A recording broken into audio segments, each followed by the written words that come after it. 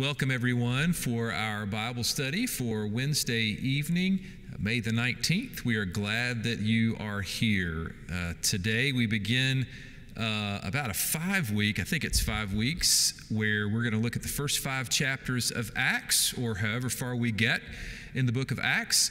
I will continue to record with Katie Scholl's help this Bible study, which has been consistently recorded on Wednesday mornings, late Wednesday morning, and shown at night at 6 o'clock. It actually has gone online before then. But also during these 5 weeks, for those of you who would like to come to an in-person Bible study on the same passages, same topic, at 6 o'clock in the fellowship hall, we will do that as well. Same study, obviously there'll be time for conversation in the in-person study, but same material covered. So I hope that you will, for both, either one, we hope that you will be a part of that. Again, we'll do that for the next 5 Wednesday nights. Before we dive into Acts chapter 1 today, hear this prayer concern list. Dee Harbor had successful surgery yesterday, and we are grateful. She remains in the hospital. We want to continue to pray for Carolyn Campbell in the death of her father, David Doherty, and his service will be Thursday, tomorrow at 2 o'clock. I believe it's at Klingel Carpenter. Audria Chappell's dad passed away, and so we want to remember Audria. A part of our church also prepares the meals for our Fab Care children. We pray for her and her family. And then several folks who have either been in the hospital recently or over some time that we want to be continuing to pray for. Jane Fotis and Martha Hagan and Janine Price were in the hospital last week and now discharged, doing well. And we want to continue to remember Jeff Hood. There are many others for us to pray for. Certainly we want to continue to pray for this gradual move back towards whatever the new normal is going to be. And there will be an announcement tomorrow in the columns about our policies for masks on Sunday morning. We want to pray for those places of the world where COVID continues to create major pain, thinking specifically of India. And we want to be praying for Israel and the conflicts between Palestinians and Israel, and that sacred place, obviously to us, but also to as followers of Jesus, but also to other peoples as well, praying for God's kingdom to come and will to be done in that area, even as we pray for peace everywhere. So let's pray together. Oh Lord, we give you thanks for Dee's successful surgery.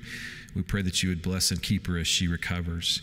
We pray for Carolyn and her family as they mourn the death of her dad, and for Audrey and her family as they mourn her dad's death. We continue to pray for Jeff and Jane and Martha and Janine and many others. Hold them in your care. Lord, we pray for peace in Israel. We pray for the ability of Palestinians and Israelis to sit at the negotiating table, to sit at the table of fellowship, and to work through differences and to seek common good. We pray your kingdom to come and your will to be done in Israel as it is in heaven.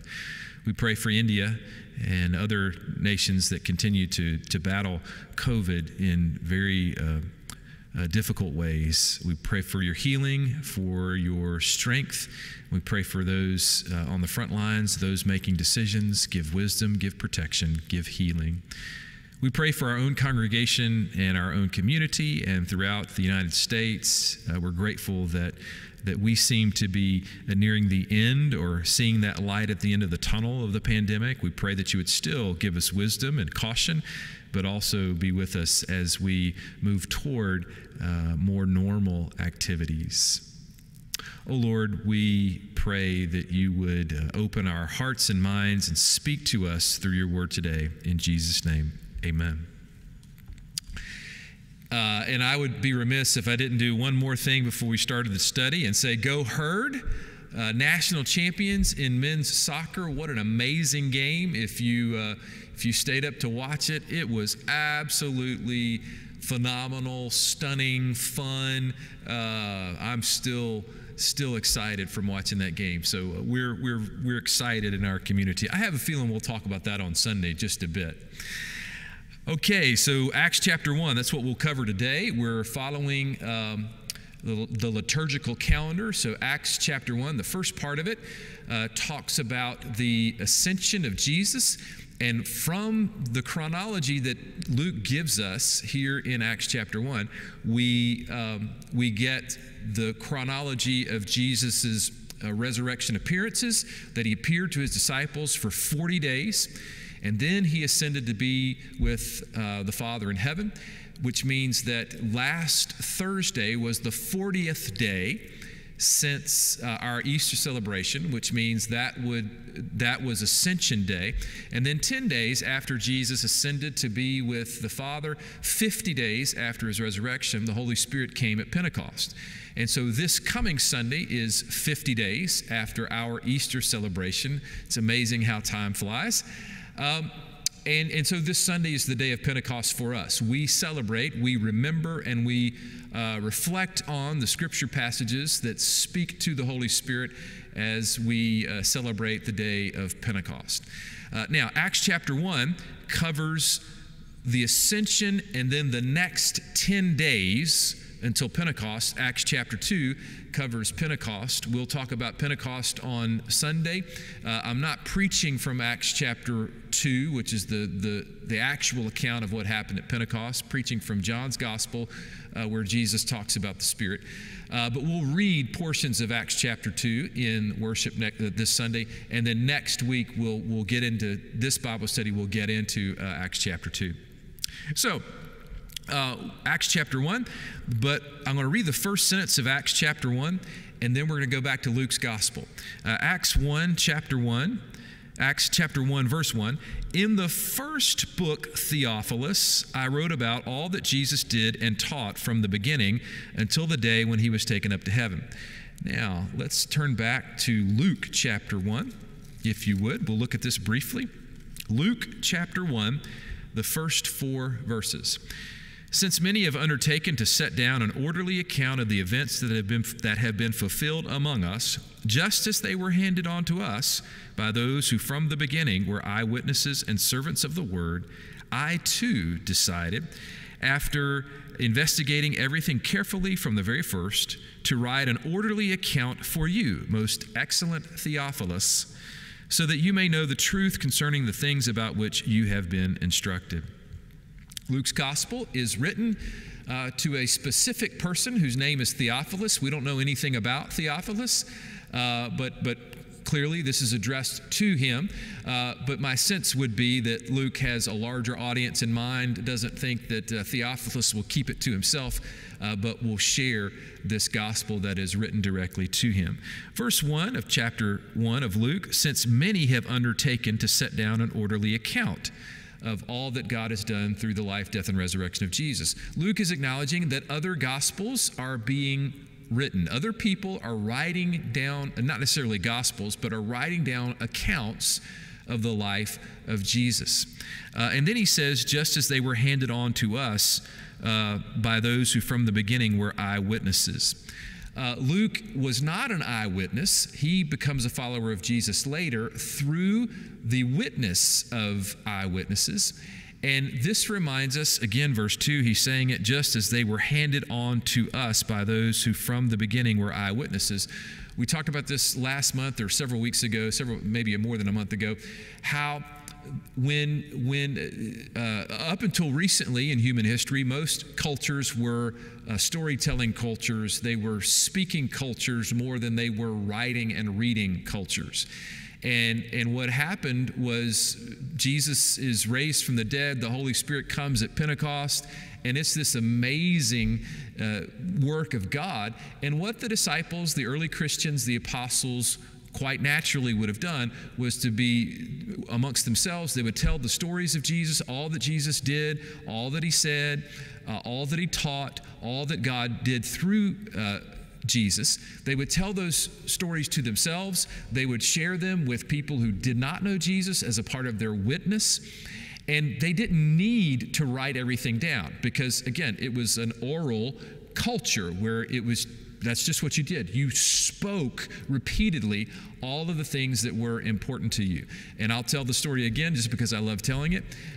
In the first 25 years of his life, Alicia's dad, my father-in-law, had amazing adventures in the woods of East Tennessee and with his family, with his cousins in college, all those kinds of things. He has amazing adventures for 25 years, and he spends the next 50 years telling those stories of all that had happened in his life. And one of the things that I love, new to the family, so I knew him the last 20 years of his life, we got to hear all of those stories. And so at 75, he was telling stories about what happened to him when he was 10 as if it happened yesterday, because he had been telling those stories over and over and over and over again for decades. And then, as we shared a couple of months ago, toward the end of his life, Alicia, we all realized, Alicia especially, that we needed to record those stories because once he died, there would be no one to tell them. And so she sat down with a video camera and got her dad to tell and share all these stories, and now we have them recorded. A very similar thing happened, we believe, with the early followers of Jesus. So about 40 years or so after Jesus was raised from the dead, after he ascended into heaven, the original apostles, the early followers of Jesus, begin to die as they age, and people realize, wait a second, we need to write down the stories now from all these eyewitnesses because they've been telling them to us and we've been passing them down. But as they depart, as they are no longer going to be with us, we're not going to have any eyewitnesses to check the story, to make sure the story's being told properly, accurately, faithfully. And so people started writing accounts of the life of Jesus. So in Luke chapter 1, verse 1, it seems like Luke is probably referring to Mark and maybe some others. We know that Mark was the first to write a gospel. And when he says that others are setting down orderly accounts of the life of Jesus, he probably has at least Mark and others in mind. And then he says in verse 3, I decided, still in Luke chapter 1, after investigating everything carefully from the very first, to write an orderly account for you, most excellent Theophilus, so that you may know the truth concerning the things about which you have been instructed. So again, not an eyewitness, but Luke takes eyewitness testimonies. He looks at other written sources. We believe that a part of what Luke writes in his gospel is based on Mark's gospel. So Luke probably had a copy of Mark in front of him as he wrote. He's doing careful historical work, careful journalistic work. He's asking eyewitnesses. He's also hearing the stories, and he's passing them on so that Theophilus can be properly instructed in the way of Jesus. Now, skip over to Acts chapter 1, and we're still talking to Theophilus. In the first book, Theophilus, same person, Luke says, I wrote about all that Jesus did and taught from the beginning until the day when he was taken up to heaven. At the end of Luke's gospel, he gives a brief description of the ascension. Now, he's going to give a more detailed ascension here, but he ends his gospel with a brief description of the ascension of Jesus. And then he says, Jesus ascended after giving instruction through the Holy Spirit to the apostles whom he had chosen. And now verse 3, after his suffering, he presented himself alive to them by many convincing proofs, appearing to them during 40 days. Appearing to them during 40 days. So that's where we get the ascension being 40 days after the resurrection of Jesus. That's the chronology that we follow is the chronology that Luke gives us.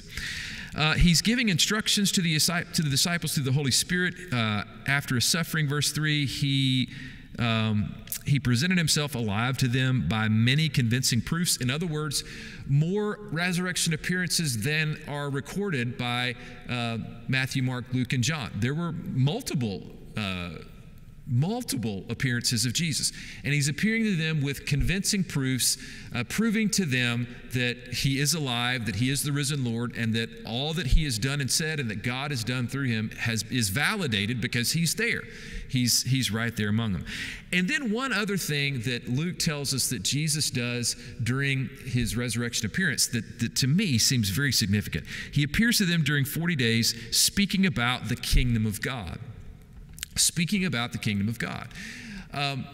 remember that Luke's gospel begins, like Mark and Matthew, with Jesus. In Matthew, Jesus says, the kingdom of heaven has come near, repent and believe the good news. In Mark and in Luke, Jesus uses the phrase, the kingdom of God has come near, repent and believe the good news. They mean the same thing.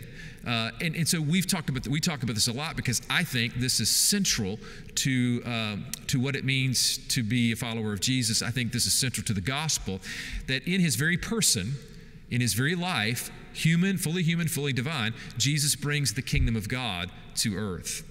And through his death and resurrection, he establishes the kingdom of God on earth, which is still here through the Holy Spirit, will one day be fully established when Christ returns, and heaven and the kingdom, heaven and earth, become one.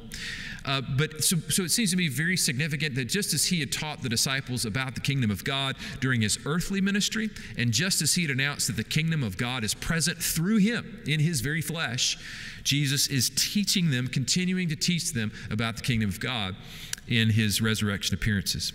Verse 4, while staying with them, he ordered them not to leave Jerusalem, but to wait there for the promise of the Father. This, he said, is what you have heard from me. Verse 5, for John baptized with water, but you will be baptized with the Holy Spirit not many days from now.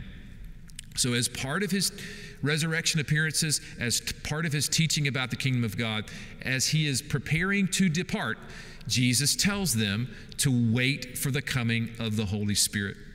His departure is connected to the coming of the Spirit. He can't depart amongst them without promising them that they're not going to be alone, and the Spirit's going to come to indwell them. We'll talk a lot about this on Sunday from John, the end of chapter 15, first part of chapter 16 of John's Gospel. One historic note, he talks about being baptized with water, and you will be baptized with the Holy Spirit not many days from now. One of these days, we'll do a historical study of the Pentecostal movement among Christianity in our day. Pentecostalism really got started in 1906 in California with what was called the Azusa Street Revival, and people began speaking in tongues. The Holy Spirit came upon them in a very powerful way, and this Pentecostal movement grew. It's one of the fastest growing parts of the Christian family in South America, Africa, and Asia. And one of the things that people talk about from the Pentecostal movement is being baptized by the Holy Spirit. I'm not well versed in Pentecostalism, but from what I do know, there is this sense of being baptized in the Holy Spirit in ways not necessarily exactly like what happened on the day of Pentecost, but in ways where there's somehow a special coming of the Spirit upon you that enables you to have a powerful experience, that enables you to do certain things through spiritual gifts. Again, one of these days we'll talk more in depth about that. What I want to say today is being baptized with the Holy Spirit, I think, is a specific reference to what happened on the day of Pentecost. And for us, in our day, the moment we trust Jesus and begin to follow him, the Holy Spirit, I believe, comes and dwells within us. Now, we are baptized to give witness to this faith, and we do believe God is present in the midst of the baptism, but it is through faith, and baptism isn't optional. We're called to be baptized, but it is in that moment of faith that the Holy Spirit comes and dwells within us. And so I don't think what Jesus is talking about here is about a special baptism of the Holy Spirit that all of us are supposed to have. He's referring specifically to what's going to happen on the day of Pentecost. And since the day of Pentecost, the Spirit comes into believers, not necessarily in dramatic ways like it happened on that day, but through embracing Jesus by faith. Okay, I hope I didn't confuse things too much there. Again, that'll be a subject for another day. Let's move on to verse 6. So when they had come together, they asked him, Lord, is this the time when you will restore the kingdom to Israel? I always want to laugh at the disciples here, and to laugh at myself, and to laugh at us, at how hard it is for us to really grasp what Jesus is up to in our lives. He's been teaching them about the kingdom. He's been describing the kingdom, and he's more than likely telling them how to live faithfully to the kingdom, and all they're concerned about is, okay, when's this going to happen? Give us a timetable. All right, Lord, we're impatient. Tell us, when are you going to fully establish the kingdom among us? And Jesus patiently replies in verse 7, it is not for you to know the times or periods that the Father has set by his own authority. Which, by the way, just as an aside, it's baffling to me when preachers and others make exact predictions of the exact time when Jesus is going to return. Because when they do that, I want to say, well, what do you do with verse 7 where it's Jesus saying this? It is not for you to know the times or periods that the Father has set by his own authority. And in the Gospels, Jesus says, it's not for me to know. Jesus says this. I don't even know. This is on the Father's authority. So I think that when we get caught up in trying to predict when the second coming of Christ is going to happen, I don't think that's biblical. I think we're drifting in areas that we need to be very careful as we drift into those areas. Okay, verse 8. But you will receive power when the Holy Spirit has come upon you, and you will be my witnesses in Jerusalem and in all Judea and Samaria and to the ends of the earth. Very important that we understand our witness to happen through the power that we have received from the Holy Spirit, not through our own power, our own wisdom, our own goodness. No, we give witness to the truth of the gospel of Jesus Christ through the power of the Spirit that comes and dwells within us. And again, Jesus is saying, this is going to happen. You need to be prepared. You need to be ready for the Spirit to come. And then when this happens, you will be my witnesses. Now, particularly at the end of Matthew's gospel, we get this rhythm here as well in Luke's gospel of Jerusalem, Judea, and Samaria, and all the world. So there are these different concentric circles that we go out to and witness: our own immediate community, and then just outside our community, and then our region, and then all the world. And so we try to be participants in the work of Jesus everywhere.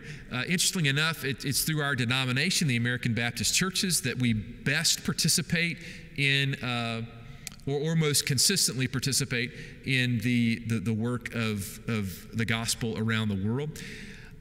Was talking with a friend, actually a classmate recently, a divinity school classmate who is now I don't know what his title is, but he's the top person, the coordinator for the Cooperative Baptist Fellowship, which is the denomination that we were a part of in our churches in North Carolina.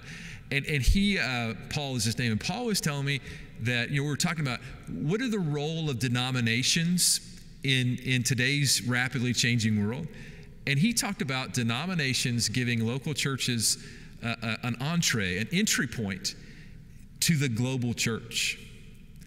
In other words, we've been faithful Christians, not perfect, because we've exported a lot of stuff that is not a part of the gospel, but Christians around the world have shared the gospel such that the vitality of our faith is no longer centered in North America, both demographically but also energy-wise. The energy and the numbers for Christianity are now in Africa and South America and in Asia.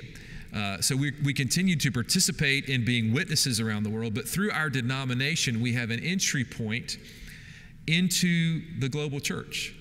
We get connected to our sisters and brothers in Africa, in India. I know West Virginia Baptists we've had a connection with India over the years. We get connected to places around the world. And I think that's vital. It's vital to remember that in many ways, the work of verse 8 has gone well, and we've shared the gospel to the ends of the earth. And now we want to continue to do that, but we want to stay connected to our sisters and brothers who are in other parts of the world. All right, verse 9. When he had said this, as they were watching, he was lifted up, and a cloud took him out of their sight. While he was going and they were gazing up toward heaven, suddenly 2 men in white robes stood by them. They said, "Men of Galilee, why do you stand looking up toward heaven? This Jesus who has been taken up from you into heaven will come in the same way as you saw him go into heaven." In other words, get busy. Don't be focused. Yeah, he's going to come back in the same way, but don't be focused on that. You've got work to do. You've been given a commission. Now get ready to fulfill that commission. the specific commission right now is wait until the Spirit comes, and then you will fulfill the commission of proclaiming the gospel in Jerusalem, Judea, Samaria, and the ends of the earth. Verse 12, we have a shift. We move from the account of the ascension of Jesus and his appearances as the resurrected Lord, and now we're into that 10-day period in between the ascension of Christ and the coming of the Spirit at Pentecost. Verse 12, then they returned to Jerusalem from the mount called Olivet, which is near Jerusalem, a Sabbath day's journey away. When they had entered the city, they went to the room upstairs where they were staying. Peter and John and James and Andrew, Philip and Thomas, Bartholomew and Matthew, James, son of Alphaeus, and Simon the Zealous, and Judas, son of James. All these were constantly devoting themselves to prayer, together with certain women, including Mary, the mother of Jesus, as well as his brothers.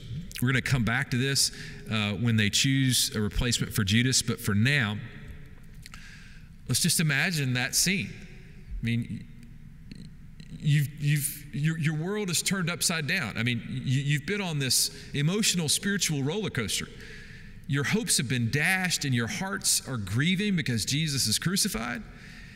And then all of a sudden, you realize that he'd been telling you this all along, that on the third day he was going to rise from the dead, and you experience the resurrection.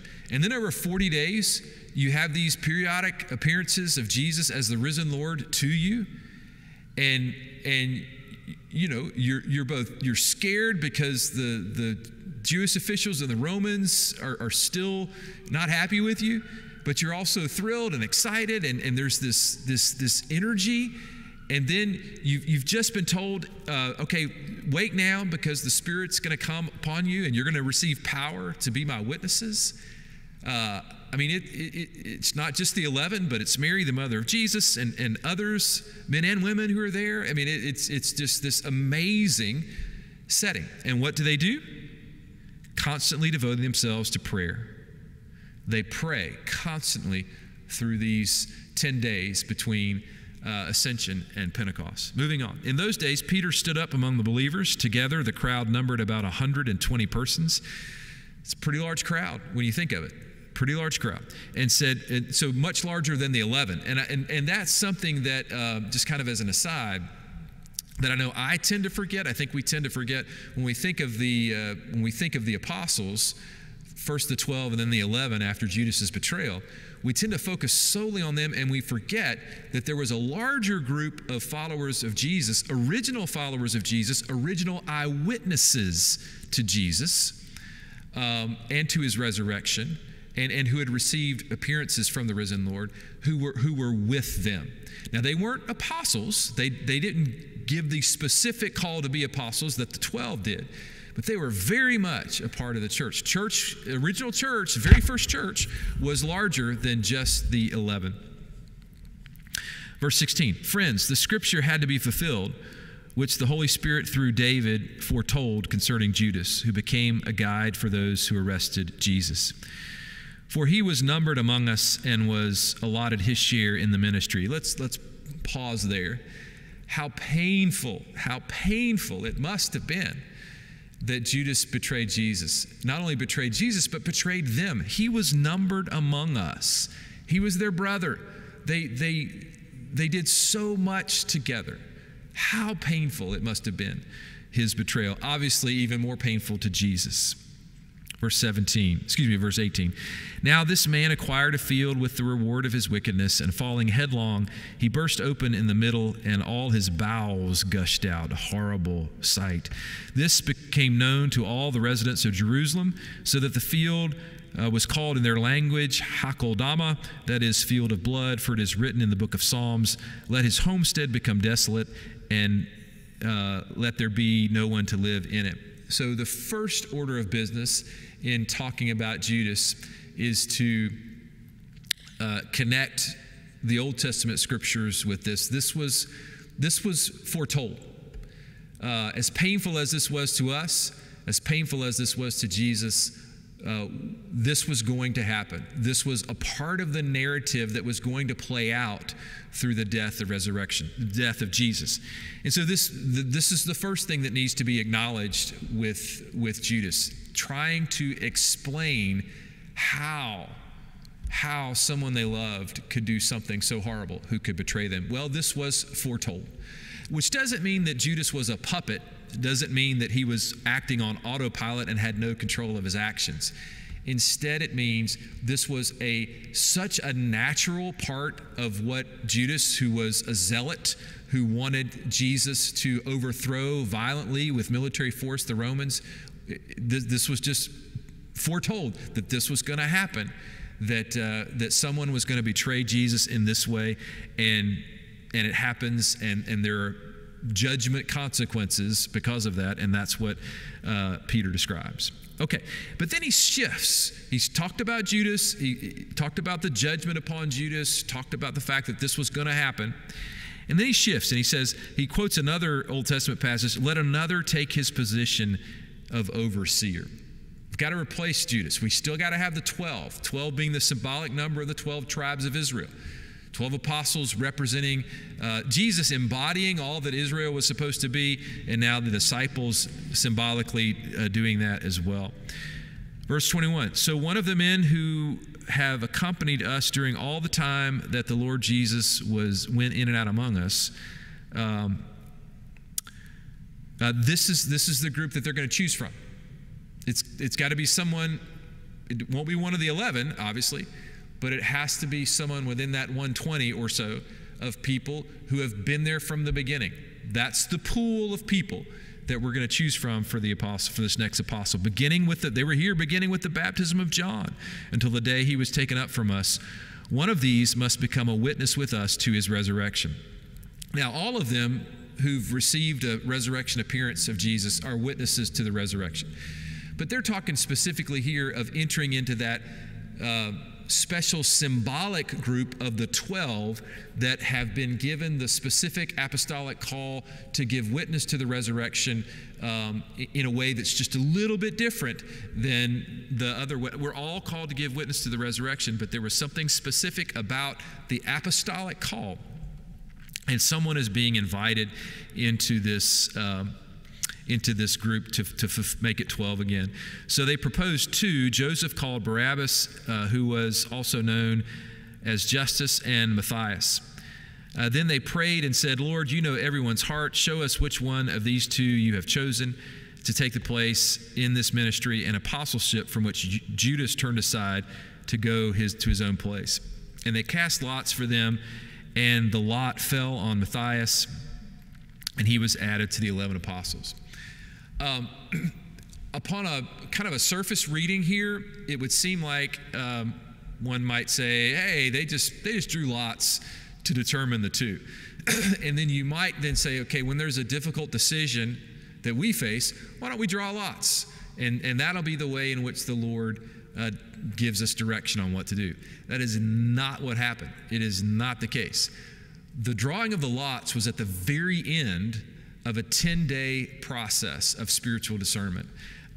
Back to chapter 1, verse 14. They were constantly devoting themselves to prayer. So they had been praying for 10 days. And, they probably took a break to eat. They probably took a break to do other things.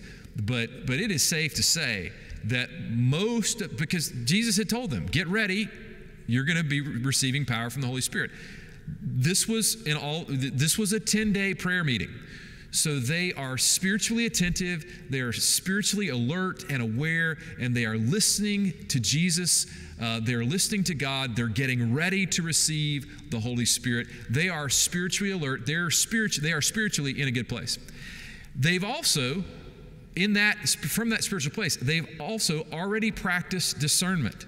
They've realized God has led them. They've realized through their own wisdom as well, divine and human wisdom, God has led them to say, hey, this new apostle, it's not going to be a stranger.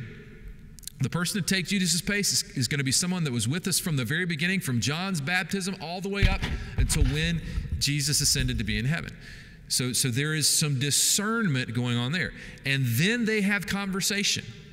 prayerful conversation. And out of that prayerful conversation emerges two names. And it's only after they get the two names that they say, we're going to draw lots, cast lots to see which one is going to be called to be the apostle. It seems to me, to see which one the Lord has chosen, it seems to me that either one of these would have been just fine. They're at that place where they've been praying for 10 days. They're practicing the wisdom that God has given them. They know the pool from whom they can draw someone for this position, and they've come up with two great candidates.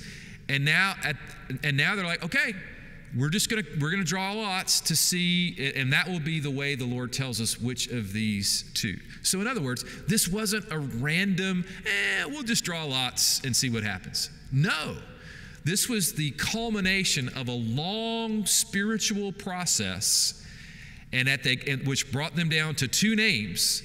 And at the end of that, and they wouldn't have brought those two names if they didn't think that both of them would be good candidates. And at that point, they cast the lots, and that's the way that they discern the will of God in this matter. Which, as we apply that to our moments of decision, it seems to me that the key thing is that sense of deep prayer and being in a rhythm of prayer. You don't want to make decisions. You don't want to try. I think it's dangerous to try to discern what God is calling us to do in certain situations if we haven't been in a good rhythm of prayer.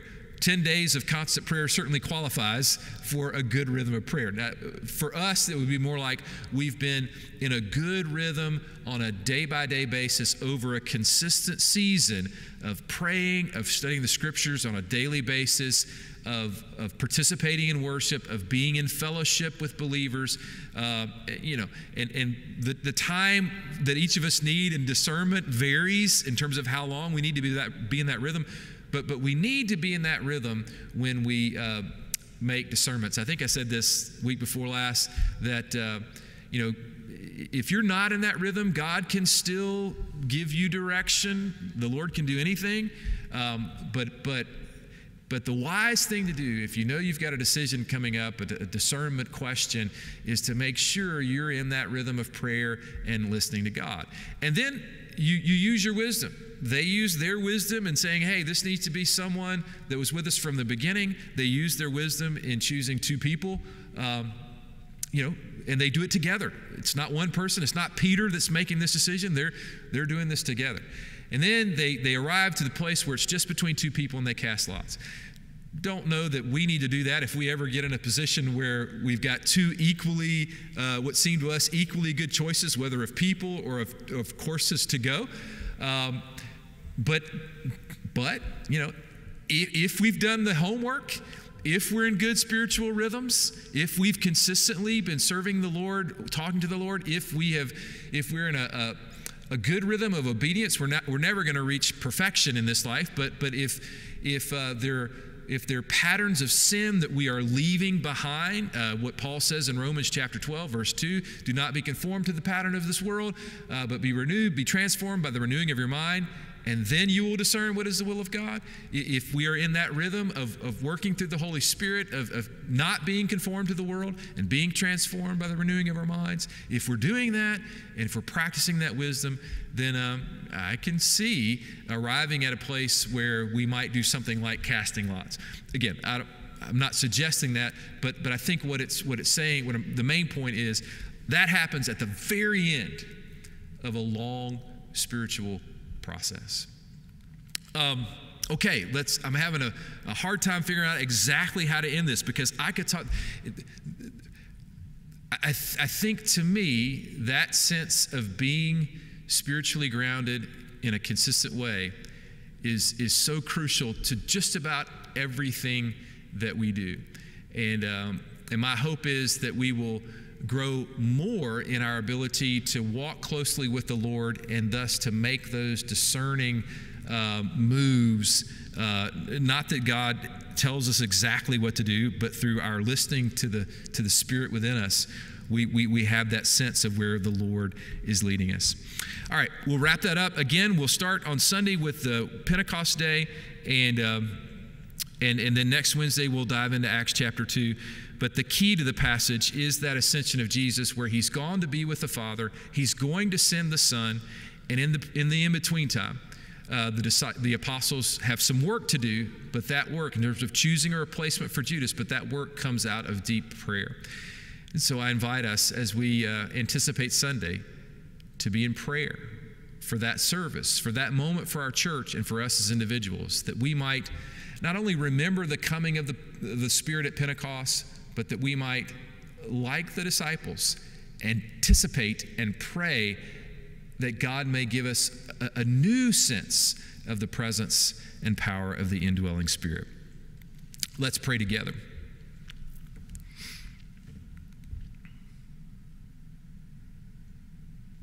We thank you, O God, for the ascension of Jesus to be with you. We thank you, Father and Son, for the sending of the Spirit at Pentecost and into our hearts the moment we trusted Jesus. We thank you for that 10 days of waiting and praying and working that the apostles did. We pray for our service on Sunday, this day of Pentecost, in some way, shape, or form, for each of us who are listening. Help us to pray in anticipation. And we thank you for the example of the apostles that remind us that in those moments of discernment, that being in that rhythm of prayer is so crucial, out of which we practice wisdom and out of which we come to understand your will and we hear your guidance. We ask these things in Jesus' name. Amen. Thanks, everyone. We'll see you Sunday, and we'll see you next week for this Bible study. God bless you.